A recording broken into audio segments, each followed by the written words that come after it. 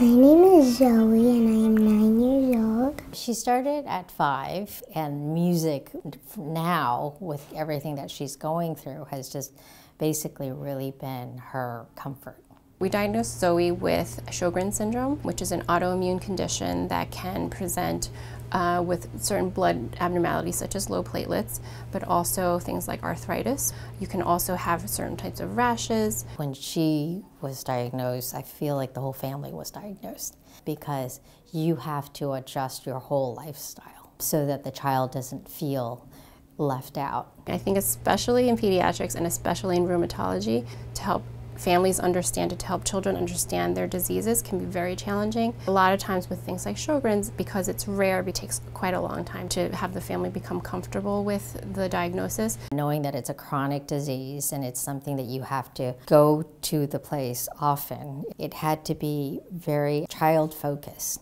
Best example of that, and I think what ultimately made our decision here, is the Child Life program.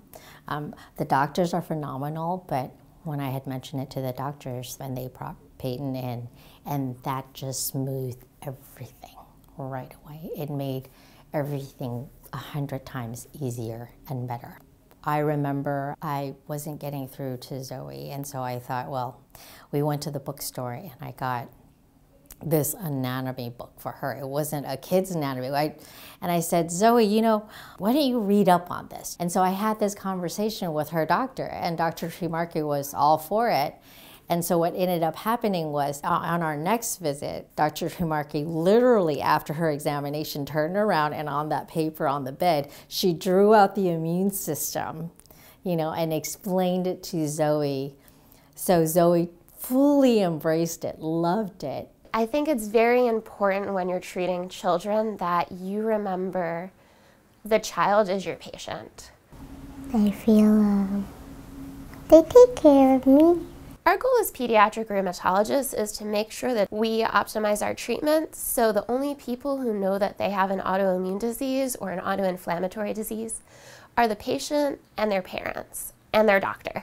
I want to be a musician, one, a doctor, number 2, and a mother, number 3. And the progress has been amazing from where we started in terms of diagnosis and our experience. I would recommend this hospital to any family. She just lights up when she talks about playing the violin and being able to go to Radio City Music Hall. It's a little crazy because, I mean, she's so excited because we saw the Rockettes. So Zoe got to see the stage, and so she totally knows how big it is. She's like, I'm going to be up there on that stage. I'm like, yeah. I am definitely going to go watch Zoe at Radio City Music Hall. I would not miss it. I'm going to be there. Absolutely.